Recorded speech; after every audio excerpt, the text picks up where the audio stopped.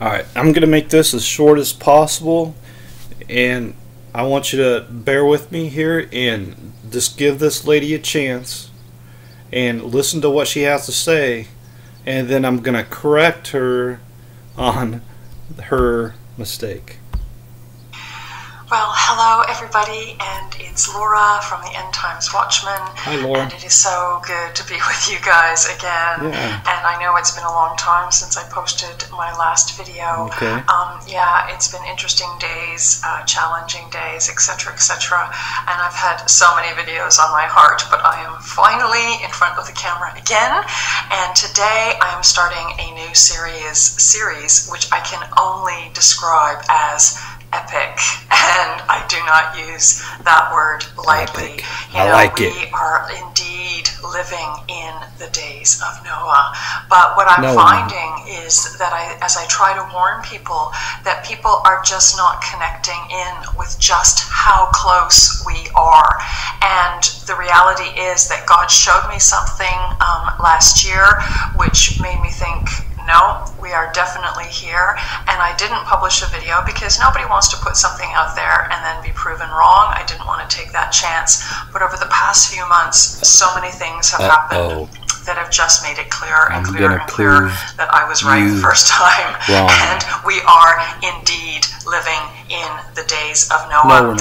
And you know, just as God gave Noah a 7-day warning before the door to the ark was closed and the waters of the great flood came upon the earth, that same loving God has placed within the scriptures a prophetic 7-year warning designed to clearly it's not in the Bible anywhere at all. Countdown before the day of the Lord will begin. All right, just hold on to your horses here. All right, so first of all, there is no 7-year nothing. All right, a 7-year tribulation or nothing like that. You got 7-year mentioned once in Luke, if I can get to it. All right, right there has nothing at all to do with this idea of a 7-year tribulation. And then just I got to show this verse here. No man knows the day or the hour. No man knows. Not even the angels of heaven know. Yet this lady knows. It's unbelievable. And this I don't believe it. 7-year prophetic warning sign has been in the scriptures for thousands of years, no, it hasn't. Locked up, hidden, and meaningless for previous generations. Nope. But in late 2022, the prophetic word was finally fulfilled. No, it wasn't. And the eyes of the blind were finally opened. No, they weren't. And I am praying that your eyes are going to be opened today to a prophetic word that has been hidden for generations but was fulfilled last year. Hallelujah. So yes, I am telling you that the 7-year warning has already been given. There is no 7-year warning. Was told, yet 7 more days. God is saying to us, yet 7 more years. Yet 7 more That's not in years, the Bible. And then the you flood could say it 3 more times, it's still not in the Bible. So the countdown clock has already started ticking. No, it hasn't. And at the time that I am recording this video, because 6 months has gone past, the day of the Lord is truly now less than 6.5 years away. That's how close we are. You don't know that. But this prophetic warning sign that I'm going to share with you today is not simply about timings. No, this same prophetic marker also provides keys which will help us to finally identify once and for all many of the key characters in the 21st century who will have significant roles to play during the Great Tribulation and who are already on the earth and visible on the world stage for everybody to see. So, who or what is the beast? Who or what is the false prophet? Same thing as the beast. Who or what is Pharaoh? And who are the prince of Tyre and the Assyrians? This new series will seek to address all of these questions. Most importantly, however, this series will provide hope and confidence to the bride of Christ, and will also provide very clear strategies which Father God has laid out in the scriptures for how to navigate our way through a period of time that Jesus described as great tribulation, such as was not since the beginning of the world. All right, so you're gonna quote great tribulation. That's fine, you know, and we certainly are right now in this world of great tribulation. Right there it is, Matthew 24. Well, what's he say in the book of John? These things have I spoken unto you, that in me ye might have peace. In the world ye shall have tribulation, but be of good cheer. I have overcome the world. We are in tribulation right now. What kind of world do you live in where you're not facing tribulation of any kind? Come on. The tribulation that we're going through right now, it's coming to an end. It's only getting worse. It's not getting better. What are you talking about, lady? To this time, nor ever shall be. So this is going to be a great series. It's going to be challenging, but there's also going to be good positive stuff in it as well. So do keep on watching. So whether you're somebody who's been doing your own research for quite a while now, and you're just comparing if you're not doing your own research, you're letting somebody else do it for you? Okay, whatever. Conclusions with other end times watchmen, or whether you're new to this game and you're seeking new insights from others to get you up to speed, this video and the others in this series will definitely be right up your alley. So please do not go away, and please help me to... Please, if you are new and you need to catch up, then let me suggest this for you. In 1 Timothy, First Thessalonians, I'm sorry. Prove all things, hold fast that which is good. Prove all things. I mean, if you believe in the Lord Jesus Christ and you are born of the Spirit of God, that's it. Now, I mean, you don't need anything more for eternal life. You got it. All right, now, be patient. Why? What's your hurry? You're not going to get everything figured out before you die, but you can figure out the things that are on your mind, the things that you're driven to learn. And as you begin to learn and begin to grow, be patient and be cautious. All right? Prove everything. Don't just take anybody's word for anything. Prove all things and hold fast that which is good. Don't let nobody trick you. I'm telling you, man, you've been deceived your whole life, and now you're born of God and you're going to continue to listen to deceivers and liars? Boy, there's many, probably more people that are claiming to believe in Jesus that are deceivers than those who claim to not believe in Jesus. So you got to forget about everybody and just go straight to the source, which is God. And God is the Word of God, and the Word of God is God. So prove all things, hold fast that which is good. To get the word out by liking this video, sharing it with others, posting a comment, and subscribing to this channel. The information in this series is information that every Christian needs in order to help them navigate through the next 6 to 7 years. No, that's not true at all, lady. All you need is the Spirit of God. Alright, I get fired up about this stuff. I don't think anybody understands, but it don't matter. Let's see what if I can if I can find a verse here in, that's not it. That's not here. Hold on a second. It's in the book of John.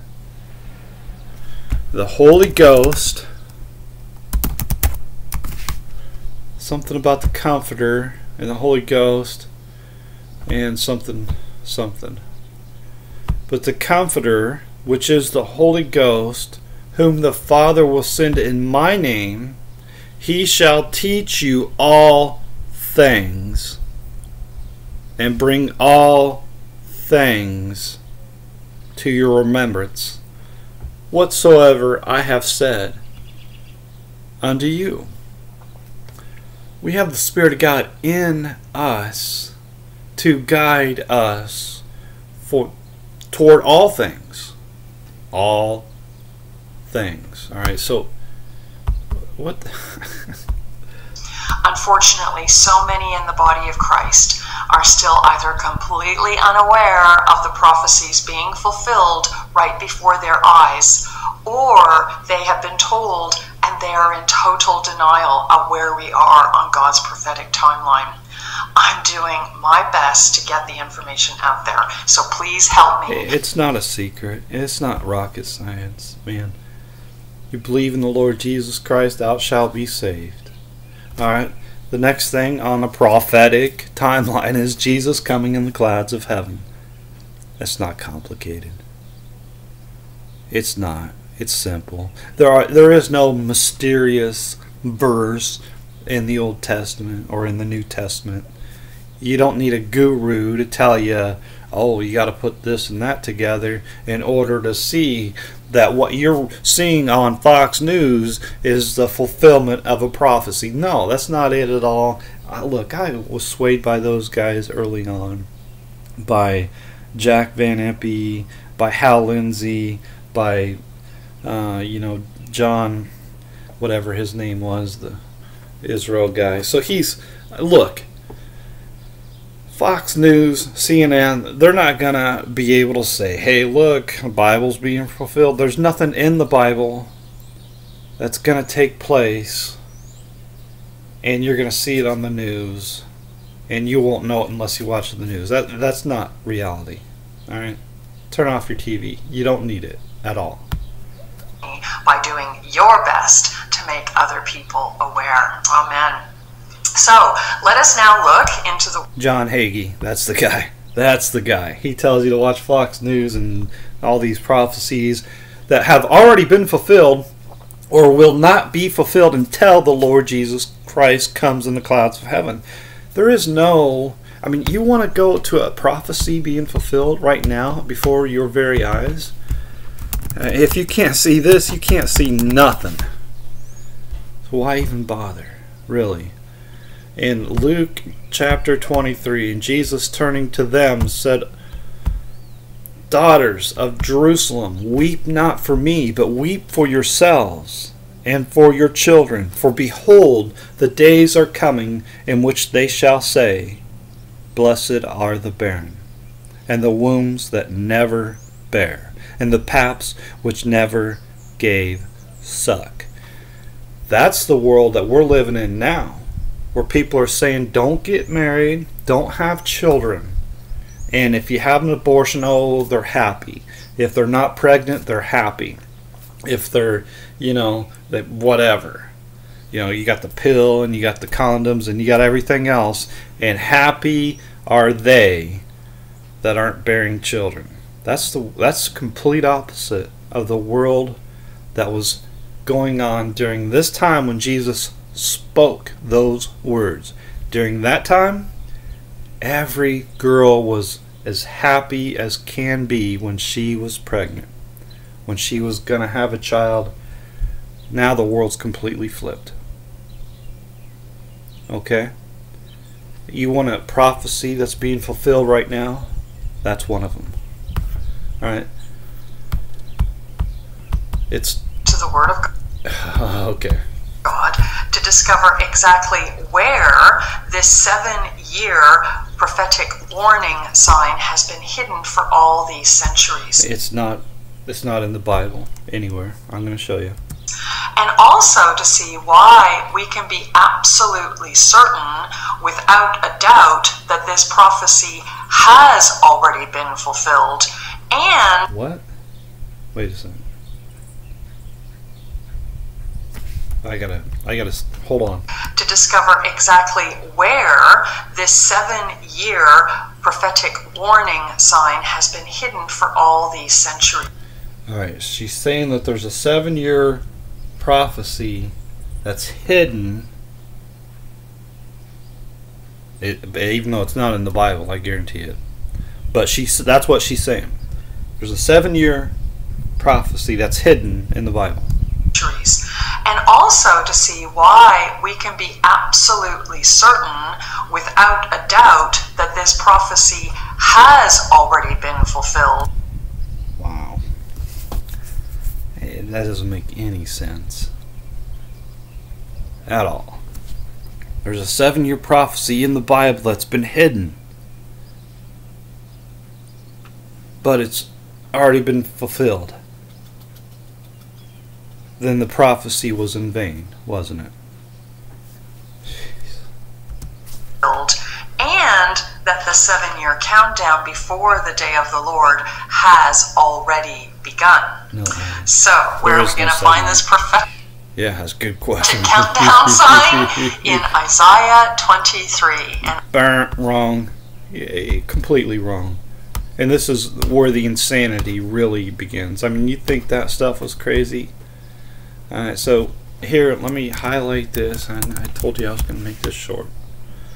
Alright, so here we got 70 years spoken of in Isaiah 23. And it shall come to pass in that day that Tyre shall be forgotten 70 years according to the days of one king. After the end of 70 years shall Tyre sing as a harlot, taking a harp, and blah, blah, blah. Okay. And it shall come to pass after the end of 70 years that the Lord will visit Tyre, and she shall turn to her hire, and shall commit fornication with all the kingdoms of the world upon the face of the earth. Okay. This prophecy has already been fulfilled a long time ago. Now, wait a second. I wanted to go to Daniel. Or, I'm sorry, I wanted to go to Jeremiah. Oh, I had it up earlier, didn't I? I forgot about that. Okay, so let me do it this way. Alright, so this is how I want to do this. Alright, so we're going to see two mentions in Jeremiah in 25 and 29. Alright, and so this is directly related. Isaiah 23 and Jeremiah 25, 27, the 70 years. And then this whole land shall be desolation and astonishment, and these nations shall serve the king of Babylon. King of Babylon. King of Babylon. If you understand the prophecy of Daniel and the 4 beasts, you understand Babylon is the first of the 4 beasts. And the 4th beast is in the spirit of the first beast. And that's why she's called Mystery Babylon the Great. Alright? And in verse 12, and it shall come to pass when 70 years are accomplished, that I will punish the king of Babylon and that nation, saith the Lord, for their iniquity, and the land of the Chaldeans, and will make it perpetual desolations. What that means is very simple. That's been fulfilled. And perpetual desolations means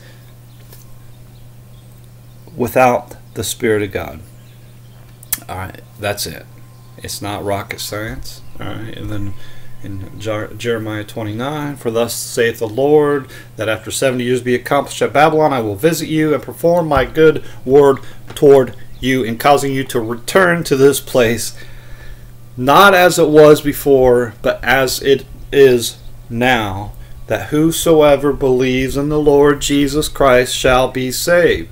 No longer is it for one group of people. It's available for whosoever believes. Alright, this is, you got to remember, this is the Old Testament. This is before the prophecy was fulfilled. Now, let's go to Daniel 9. and connect another dot. This is really so simple, but it doesn't sell books, man, and people ain't gonna make movies out of it because it's too easy. Alright, and so here, let me highlight that word again. Oops. To make it simple for you all to see. In my opinion, it makes it easier to understand. Alright. In the first year of his reign, I, Daniel, understood by books the number of years whereof the word of the Lord came to Jeremiah the prophet, that he would accomplish 70 years in the desolations of Jerusalem. Keep in mind, this is before Jesus fulfilled his prophecy. Alright, and so the angel came here. Where are we at here? Yeah, so I just want to highlight this at 70 years, and then the angel comes to Daniel and says 70 weeks.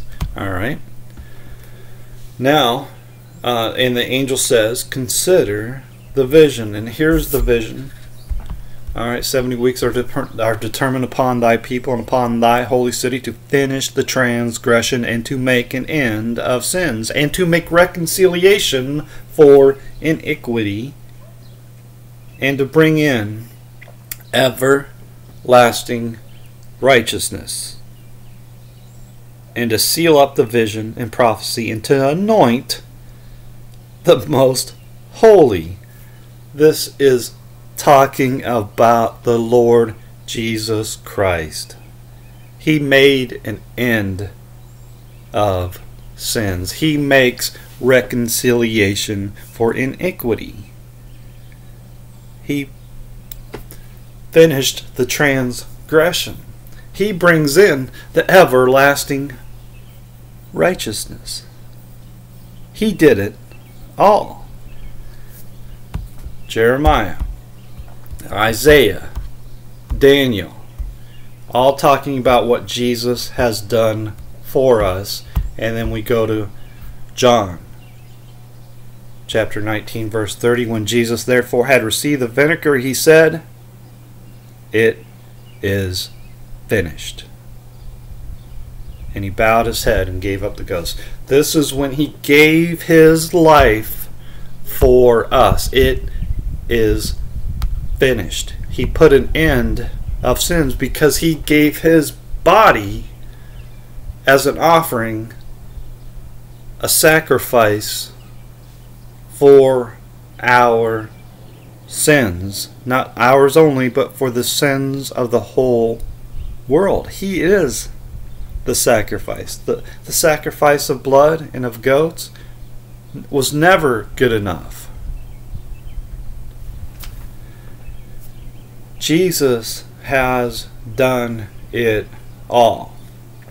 This prophecy of 70 years, 70 weeks, however you want to call it, it's already been fulfilled. Alright? Jesus has done it all. Alright? The desolations and the abomination of desolations is very simple. It's not having the Spirit of God. That's it. So all those who don't have the Spirit of God in them right now are an abomination to God.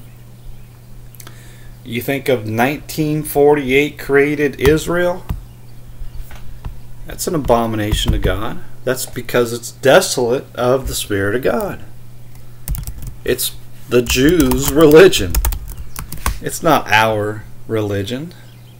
It's the Jews' religion. And they do not believe in the Lord Jesus Christ. Alright? And so, if you don't believe in the Lord Jesus Christ, then you're going to teach, let me go back, then you're going to say, hey, Jesus didn't make an end of sins. He didn't finish the transgression. He didn't make reconciliation for iniquity. He didn't bring in everlasting righteousness. He did not do anything. In fact, you know, these same people will say that this prophecy is about the Antichrist. And what they're essentially saying is that the Messiah is the Antichrist. Well, you think the Antichrist is going to come and cause the sacrifice and oblation to cease? Jesus Christ has already done it. Now, of course, if you don't believe in Jesus Christ, you're going to say he hasn't done it. If you're going to say that your Messiah is the Antichrist, you're going to say that the Antichrist is going to come and do what you believe Jesus never did. This stuff shouldn't be taken lightly. Really. First of all, there is no 7-year tribulation. It's not in the Bible anywhere. I mean, it's not. Well, what can I say? I can't point to a verse and say there it is or there it's not, because it's not there. I can't point to something that's not there. I can only conclude that this must be part of the Jews' religion, because it's not part of the Bible. There is no 7-year tribulation anywhere at all. Nowhere. And I just showed you Isaiah 23, Jeremiah 25:29, Daniel 9. This has all been fulfilled by the death of our Lord Jesus Christ. He did it all. And so you're saying, by saying, hey, Isaiah 23 was fulfilled last week, well, or whatever, you're saying that Jesus Christ didn't do it all. You're saying Jesus Christ did not put an end to sins. He did not bring in an everlasting righteousness. He did not make reconciliation for iniquity. If you're pointing to Isaiah 23, you're pointing to Jeremiah 25, you're pointing to John 9, you're pointing to John 19 and saying, it's not finished. You're calling Jesus a liar. And the sad thing is, people like this, they make a living off of people that don't know their Bible, that don't read their Bible, and don't put their trust in the Bible that they hold in their hands. That's the reality that we're living in. There is no 7-year tribulation. Jesus' millennial reign starts in 2030. Hey, does it even matter? Does the truth even matter to these people? Really? It just gets crazier and crazier. And on top of everything that she has said in the first 6 minutes, she's also making it clear to everybody that she does not believe Jesus Christ reigns in her life right now. How can you rightly say that you're saved if Jesus Christ does not reign in your life right now? Folks, we're in the millennial reign. The millennial 1,000 years. It's not really even a millennial reign. It's a 1,000-year period that was fulfilled, or that began when Jesus laid down his life for us and promised he's the resurrection, and he's promised to return for us. It's a very special, unique time period where he has given his life as a sacrifice for the whole world and promised to return for us. Alright, this is a very unique time period, and we live and reign with Christ right now. Right now. Jesus Christ reigns forever, not for 1,000 years. We're in a unique time period, and when he comes, you're going to know all this stuff was phony baloney. There is no. I mean, if Jesus comes back today, well, I would like to be there with this gal I'd like to be standing right next to her while she's explaining to Jesus why Jesus can't come back yet. Now think about that. If Jesus comes back tonight, I would like her to listen to her explanation for why. Well, you haven't started the rain yet. You can't come back today. I would like to be there for that conversation. I mean, come on. Alright, what do you think?